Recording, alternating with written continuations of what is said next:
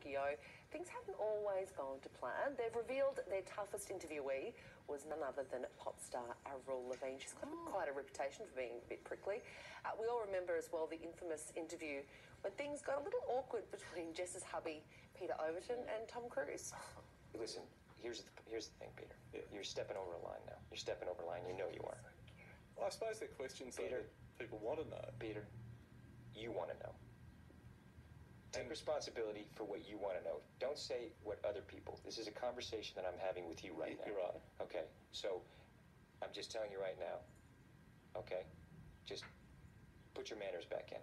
Do you think I was out of line? Yes, absolutely. Well, I apologise for that sincerely. Good. What a little. Do you know the crazy thing is that Peter Overton is the most divine, well-mannered, beautiful man on the planet. What did he say after that, Jess? Well, he couldn't believe it. He still can't watch that interview because really? Can you not laugh about it now? Oh, I don't even know about so much laughing about it, but it had been, he'd had to go and have a tour through Scientology Museum before he did the interview. That was the condition of doing the interview. Yeah.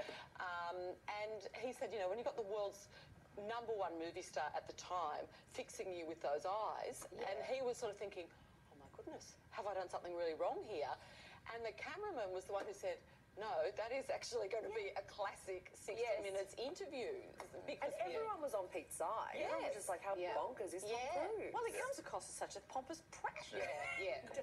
Imagine how his poor wives felt.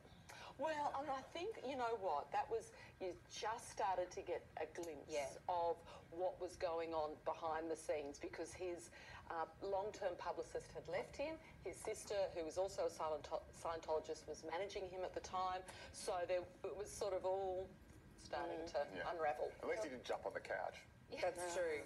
Hey, Kel, have you ever had a really awkward interview? I've had plenty, probably, especially because for a number of years I was at a current affair. So, you know, there were a few moments where I had to, I had to chase sometimes. I don't like that. But the walk-in. Yeah, the walk-in, so you wait for someone and you stake them out and then they come out of their house and you go, excuse me, did you, and then this guy just turned around and went, bam. Hit you? No, because they never hit a girl. It's interesting. Well, sometimes they do, but they hit the cameraman. Yeah, it's always the camo. And it was like, I know, they got one for the team, and then of course that was a great promo. The bosses loved it. Do you guys remember when Julian Cleary was on as guest host? Do we have a vision of that? He already had a very lavish commitment ceremony. I never cupped myself. It's cups as well, yes. I've got a friend about my age who has a preference for younger men, and so he keeps bringing out the latest young man who's they're very pleasant. A bit of overlay we're going to show you now, but he...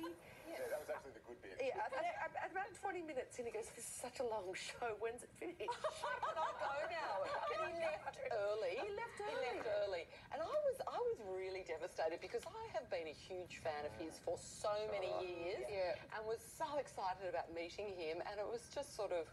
Oh, very disappointing. It was one of those shows where I think the first 5 topics were all about various different types of murder. They were always just really bad news. And then, breaking news. Another 10 people have just been killed. And then, so Julian...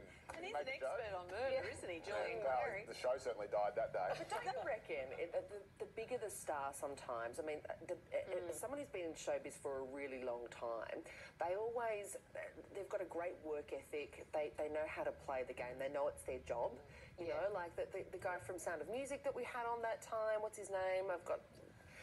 Christopher Plummer? The one who played... No, not Christopher Plummer. It was the old kid. Played one of the kids. Nicholas Hammond. Yes. Nicholas Hammond, there you go. Just played Spider-Man as well. Yeah, it's just people have been around the traps and they just know just to be nice. Anyway.